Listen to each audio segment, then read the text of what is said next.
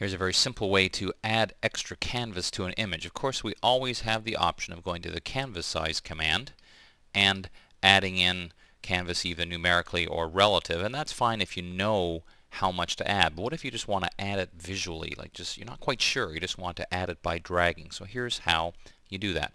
First of all, we need to drag the window out a little bit bigger so we get that gray background area, that normally unusable area.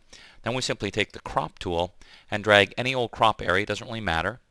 But then before pressing enter or return, you simply drag the handles outside the image, and this is where you'll be adding the canvas. So if you simply want to say to yourself, I want to add around that much, however that much is, you just drag it out visually, hit enter or return, and there you have it, extra canvas. You just have to consider one thing, and that is your background color. This is Photoshop CS, so it created it transparently, but in Photoshop 7 you would have created the new canvas in your background color.